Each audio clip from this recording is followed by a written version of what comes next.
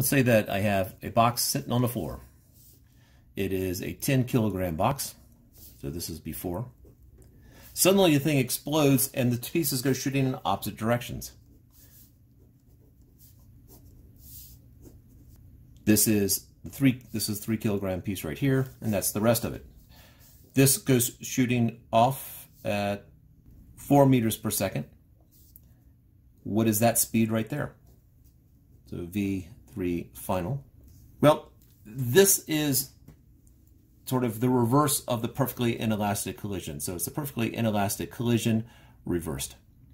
Because if you thought about this as a film and you have this box here, it explodes going in opposite directions. Well, if you just reverse the film, you have these two pieces coming towards each other and then connecting and stopping. So we are still dealing with momentum before equals momentum afterwards. Initially it is 0, and in the end, well, we need to do a little bit of thinking here. If it starts out at 10 kilograms and ends up in 3 and something, well, this has to be 7 kilograms. Let's go ahead and make to the right positive.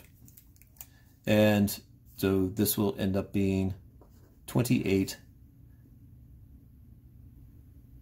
plus 3v3f. And so if you solve for it, v3f is going to be 28 thirds, negative 28 thirds meters per second. The negative just means it's in the negative direction. So let's add slight twist to it. Not real complicated. If this is the 10 kilogram box and it's heading in this direction at 3 meters per second, and then it explodes, and so that I break this up into pieces. Let's say this is a 4 kilogram piece, and this is shooting off that way at 2 meters per second, and then the rest of it is shooting off in that direction. So V, I'm just going to call it V, well, you know, obviously it's 6, so V6 final. Did that fancy math in my head, 6 kilograms.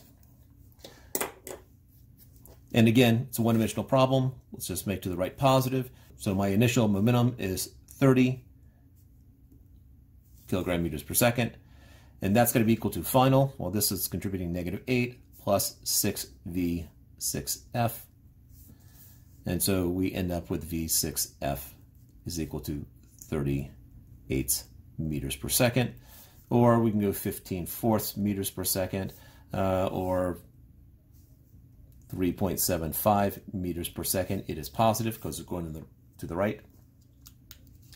And that's just the simple explosion. I'll do another video where it's more complicated, where it's basically a two-dimensional problem. And that's coming up.